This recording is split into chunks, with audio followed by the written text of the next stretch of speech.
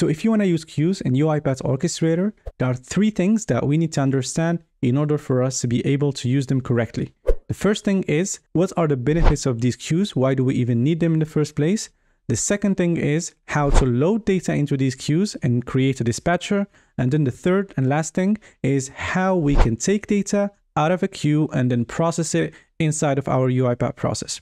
So today we are going to see all of these concepts and we are going to explain them in a really short and simple process. Let's jump right in. So what are even queues in the first place? I want you to think of queues much like a line that we have in a bank or a grocery store or a bakery. And everyone in that queue is waiting their turn to be served. Of course, the first person to come to the line is the one to be served, and people in the back are gonna be waiting for their turn. So much like that, we have queues inside of UiPath, and all of these items are parts of the queue, and they have all data inside of them. So much like a person in a line in grocery stores have different items, every line that we have in here is gonna have different data, or sometimes even the same data inside of it. So that's basically it. It's a collection of items that we have inside of UiPath, and it is so useful because it has so many benefits. So by far, the biggest benefit is scalability. Once you have queues inside of UiPath Orchestrator, a lot of machines can access the queue at the same time, and you don't have to manage it yourself through cloud or through a shared resource. It's basically here, and every machine can come here, take the queue item and start working on it in your process. So you don't have to manage anything, and we can use status to be sure that not the same transaction item is being used by 2 different machines at the same time. The second thing is priority. If you have some data, for example, let's say you are working in a process in a bank and you have some clients that you want to prioritize, you can do that using the priority or the deadline or other tools that we have in here. So that helps us basically make sure prioritizing what's the most crucial in our process. And there are so many other features like logging, for example. It's so much easier to log your data. Another big benefit is KPIs. So you can know exactly how many transactions have been successful and how many transactions have failed. So that makes your life so much easier when it comes to providing data to the higher ups if they want to know exactly how efficient your processes are. And of course, we have other benefits like error handling. So the benefits are so many and we basically can't count them all. But using queues is going to make your life so much easier in terms of handling data and handling transactions in your processes. Now let's go ahead and actually start having some fun. So here we have a sequence that we are going to create. Let's call it queue loading, for example, even though the name, generally speaking, is dispatcher, but let's just call it queue loading. And here we are going to work with the RPA Challenge website just to make things simple. So we're going to go here, we're going to download the Excel, and then we are going to basically place our Excel sheet inside of the queue project that I have created just to make things simpler. So here I have a challenge.excel sheet, and I want to load all of this data to the queue basically that I am going to create. So this is the data that I want to create. Every row in here, I want it to be a queue item. So I want to create 10 queue items that I want to load to my queue that I will create. So to create a queue, it's very simple. You go to cloud.uipath.com. Let's go from the beginning. And then from here, you go to Orchestrator. Then I'm going to say my workspace to make things simpler. Then we're going to go to queues, and then we're going to create an add queue, and then we're going to create a new queue. Let's call it challenge, for example. And of course, there are a lot of things in here. We can enforce some specific schema, for example, or we can make some fields respect a certain format. For example, if we want to enforce a certain format on a field like emails or a number or a string, etc. So we can do that using all of these things, but we're not going to do that today since we want to keep things simple. So let's click on add. And of course, here I have the challenge that has been created. Now I am going to go back to my UiPath process, and here I will read range activity, read range workbook activity. I will use it. Then I will choose the challenge.excel. The sheet is going to be sheet 1. This is the sheet inside of challenge.excel, sheet 1. So here I am going to read it, and then I am going to put it inside a data table.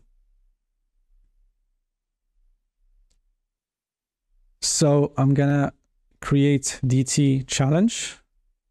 I'm gonna name it DT challenge. And then from here, I am going to use the bulk add queue items.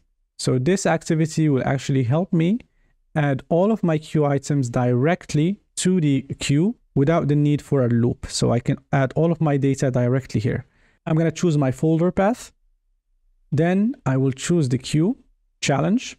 And now I am going to add the DT challenge. Basically, I wanted to show you that the queue is empty. View transactions. So, oh yeah, the queue is empty. And now I will debug the process, and it's going to finish very quickly. And as you can see here, if I click on refresh, the queue is going to be filled with the data that I have. And if I click here, for example, view details, as you can see, this is the data, and this is going to be the first line that I have in here.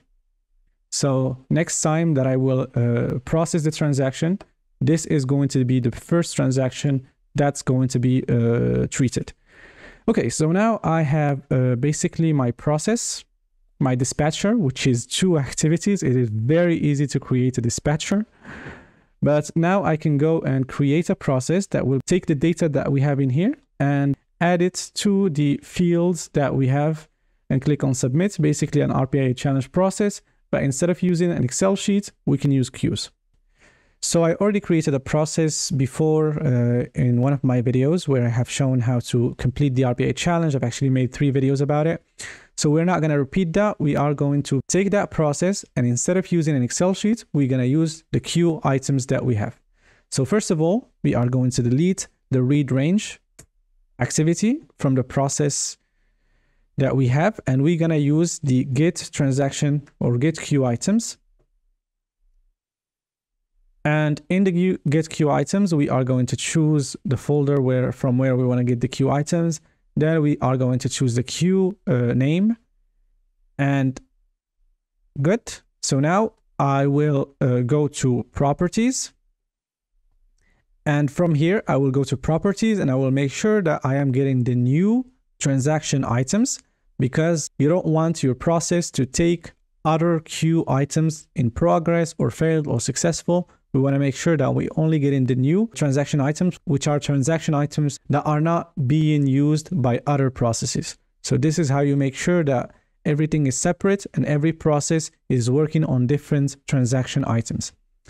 So here in the output, I will define the queue items that I have. So Control K, and I will basically choose a name for my queue items. So I will name them queue items. Good. Now I am going to expand my use browser edge. I'm not going to touch that. I am not going to touch the click on start since it only happens once. And instead of for each row in data table, instead of going through the data table that we have in an Excel sheet, we are going to use a for each activity. So a normal for each activity under control. And the list of items is going to be the queue items, of course. And then here we are going to name it queue item instead of current item, just to keep the consistency. And now I am going to take everything that I have inside of this process. I will copy it, and then I will paste it inside of the other body. So let me just copy this. And then I will grab it and put it in here. So now we are going through the queue item instead of the data table. I can delete this, and of course I will get an error. Okay, so now we are not using the current row that we had used in the other activity for each row. We are going to use queue item.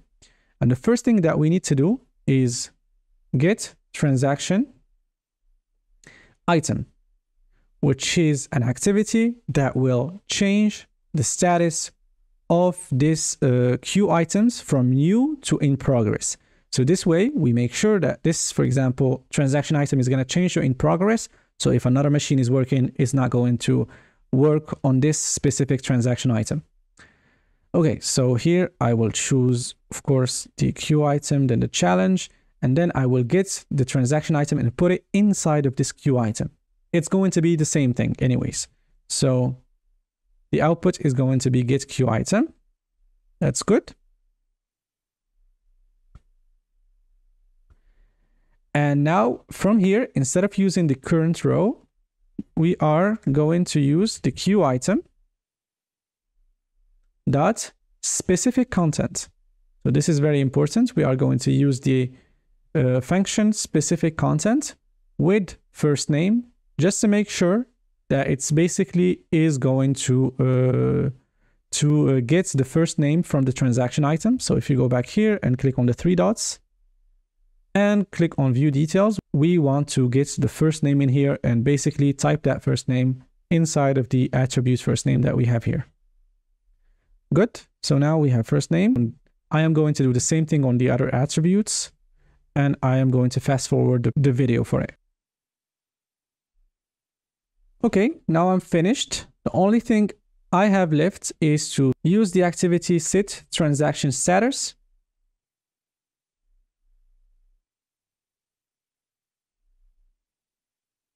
At the end to successful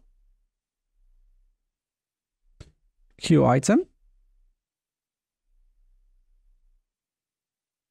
I need to set the transaction status to successful because this means that my transaction was successful.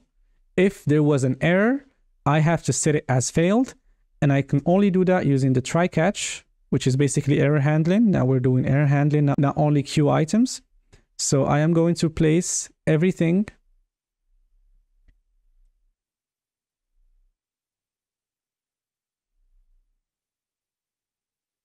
inside of the try catch, and if there is an error inside of my try catch, let's say system.exception, whatever exception, I am going to use the set transaction status, and I am going to choose the queue item, of course, and I am going to choose failed, because that means I had an error inside of the try, and then I will go into the catch and it failed, and I am going to set the status as failed. Of course, when I set the status as failed, I have to give a reason. So here I will just exception.message as the reason. That's good. So now I basically have a finished process. Let's launch the process and see what's going to happen. Let's first close the RPA challenge browser. Let's run the process now and see what's going to happen.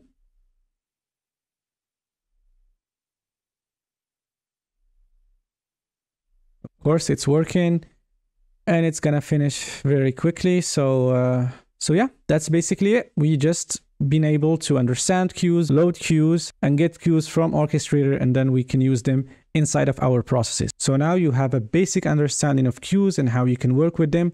Of course, there are other things like priority, like SLAs, like using them in insights. This is basically another topic for another day. But now you have a basic understanding for queues, so you can basically use them and incorporate them inside of your projects.